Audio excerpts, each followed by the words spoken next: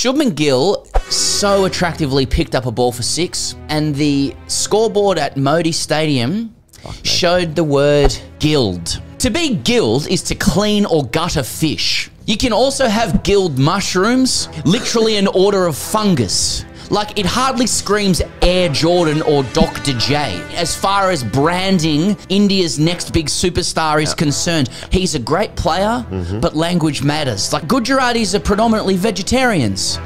They don't care about a man gutting fish.